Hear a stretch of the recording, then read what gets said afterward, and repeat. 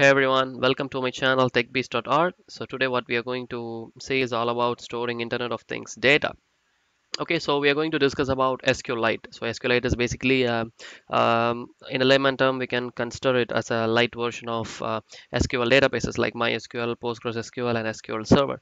Okay, so how this SQLite is going to power up a lot of Internet of Things application and how you can make use of this SQLite database to store your IoT data uh, in a simple way. Okay, so let's get into the session and what is SQLite basically? So SQLite is basically a C language library that implements a small, fast, self-contained. Okay, self-contained in the sense it does not need any client server kind of communication. So it's all the database is available as a single file. Okay, it's just a single file which you need to access in order to access all your data, and the file will be stored in your local machine. And you don't need to do any kind of configuration. So SQLite is completely a zero configuration database engine, and it's highly reliable. Okay, so that's the reason you can use it for a lot of applications other than IoT, and you can make use of it.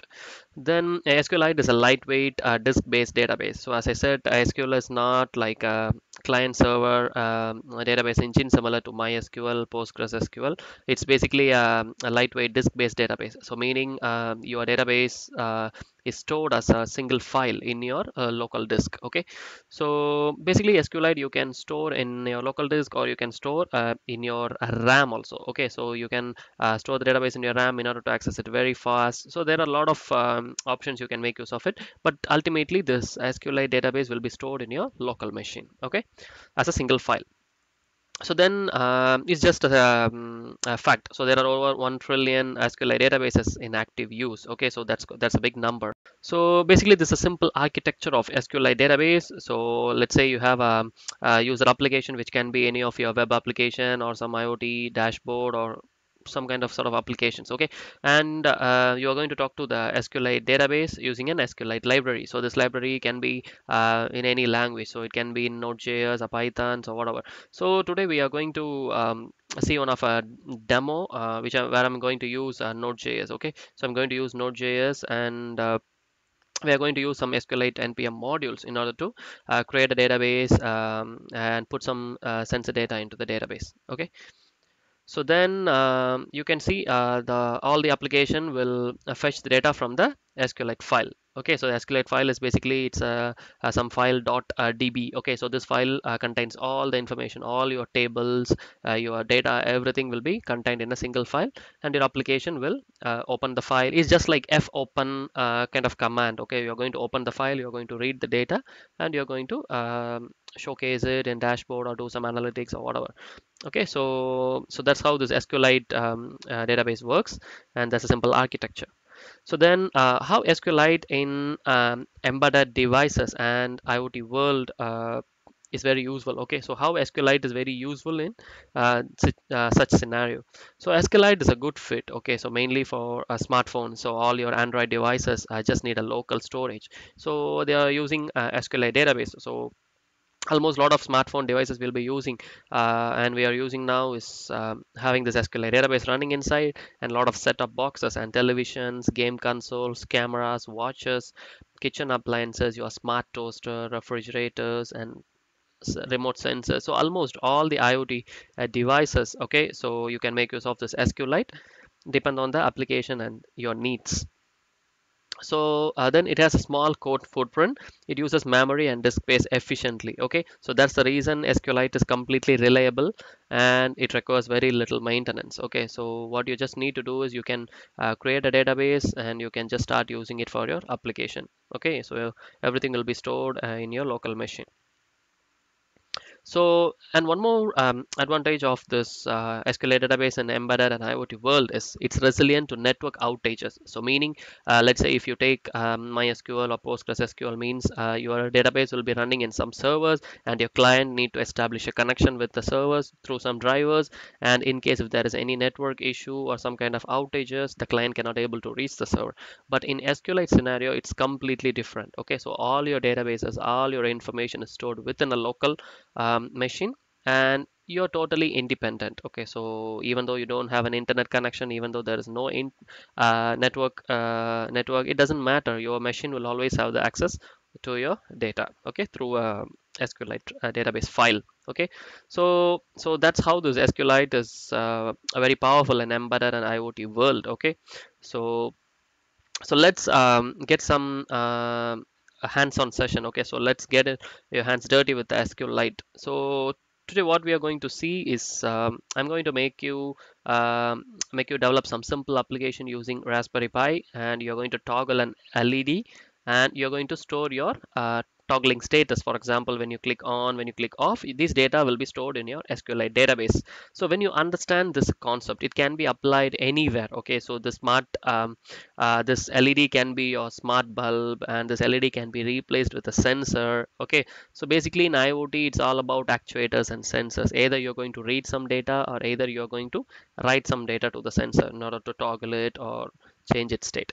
So when you understand this concept, you must be able to create your own applications and create your own mini projects. Okay, so this session will give you a good experience to kickstart how this Internet of Things and SQLite database will power up a lot of innovative applications. Okay, so what are the steps we are going to do? So basically, so in Techbeast.org, so we write a lot of open source programs and codes in order to teach easily. Okay, so we have already developed a simple code for you, so you can just clone this repository and you can just run, you can install it and run your application.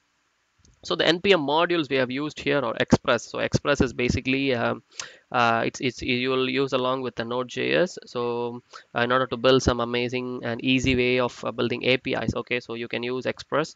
Then SQLite 3 is basically the database which we are talking about, and EJS is basically a HTML rendering engine. Okay, so we are going to use EJS here. So you can use HTML web pages, and you just using JavaScripts, you can pass data from your Node.js to your HTML application, and it's very simple. Okay, it gives a best integration between your backend and front end, and it's very easy. Then Raspberry Pi dash GPIO, it's RPi dash GPIO. So basically this is an npm module which will help us to toggle our LED on and off. Okay, so then so what is the project structure? So you can see the project structure here. So toggle LED SQLite is basically the master folder. So under that you will see index.js, where all our source files will be available, and all your routes, everything. Okay, so your routes to turn on LED, your routes to turn off LED, and your routes to get all the information which is stored in the database, everything resides inside this index.js. Then this db.js, this will establish a database connection. This will create a database, and this will create a table for us. Okay, in order to insert all your LEDs status.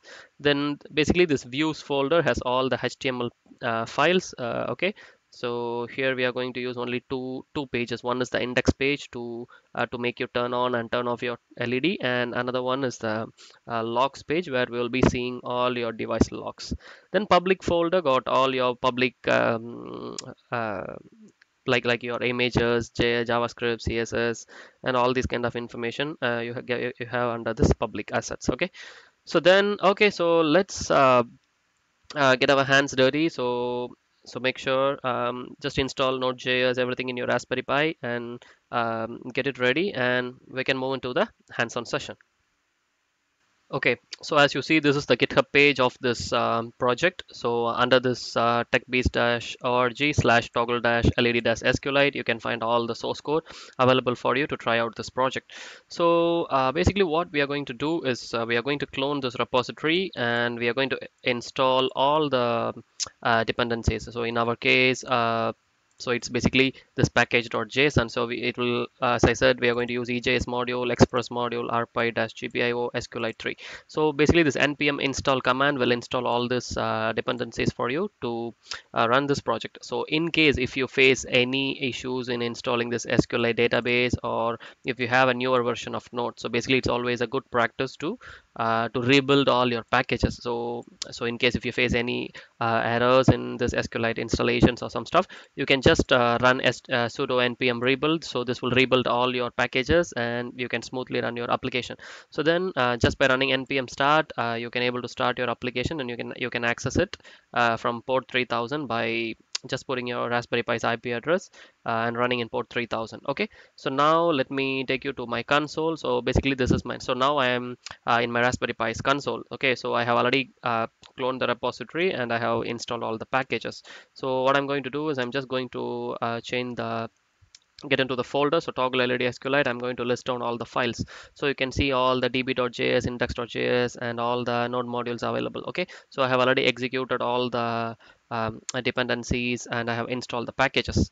So now what we need to do is just npm start command I'm going to key in. So this will start the database. This will create a database for me inside this folder, and I can open this Raspberry Pi's IP address in port 3000 in order to access this application.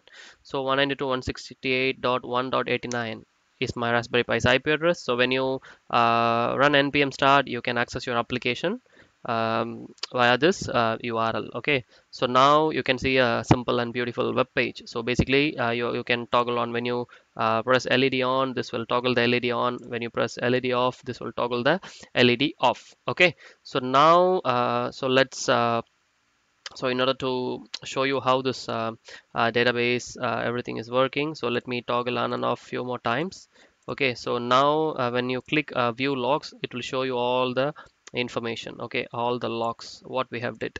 So what time, what is the device, and what is the status. So nearly we have turned on and off nearly for 5-6 times. So you can see all the data available inside. Okay, inside your database. So I have installed a simple SQLite client in my laptop, and I have opened this. So now maybe in order to show you, let me stop this application and I just list down. You can see the devices underscore logs.db file created. Okay, so this is our database file. It's a SQLite database file. So all your tables, everything is inside. I just use a SQLite client in order to open this DB file. So as you can see here, so you can see the tables inside. So logs is our table. When you just expand it, you can see all the columns available. So just right click and browse, you can see all the data available inside the SQLite database. Okay, so that's so cool, right? So now uh, so again, so maybe I can just explain the code a little bit. So let me open this cat index.js file. So basically you can see all the and this is the file available inside this index.js. So I have declared all the modules necessary for this project, so which is express SQLite 3, and I have defined my database. Okay, so and I have defined my view engine as EJS. So EJS is basically in order to render HTML pages easily. Okay, so here goes your Raspberry Pi test GPIO module. Okay, so GPIO.setup 7. So I'm connecting pin number 7 in my project. I'm just going to these are all just simple stuffs.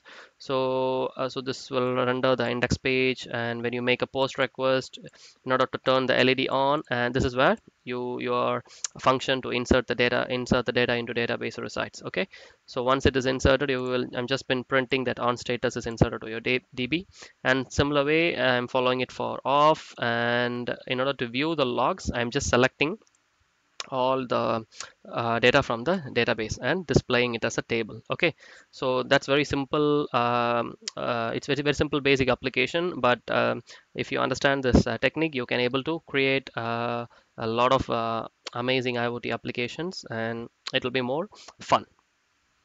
And let me show you something about the front end. Okay, so in our case, all the front end portion lies inside the folder views directory. So okay, so as you see, you can see the index.ejs and logs.ejs file. Basically, it's a HTML file. Since we are using EJS as a module to render our HTML pages, the file name has to be .ejs. Okay, so the index.ejs has your front end, which is basically it's two buttons you can see, which makes the LED on, LED off. Okay, and there is another button to show the locks. So this will make a get request to /LED/locks. Okay, so basically the locks.ejs will it's just basically a table. So in this table, I'm just printing the timestamp. Okay, so this data I'm calling from the index.js file, and I'm just calling the timestamp, and I'm just printing taking the name, and I'm just taking the status. Okay, so I'm just running a for each loop in order to print all the data available inside the database. Okay, to display as a table. So these are all just basic HTML, working with HTML and CSS. So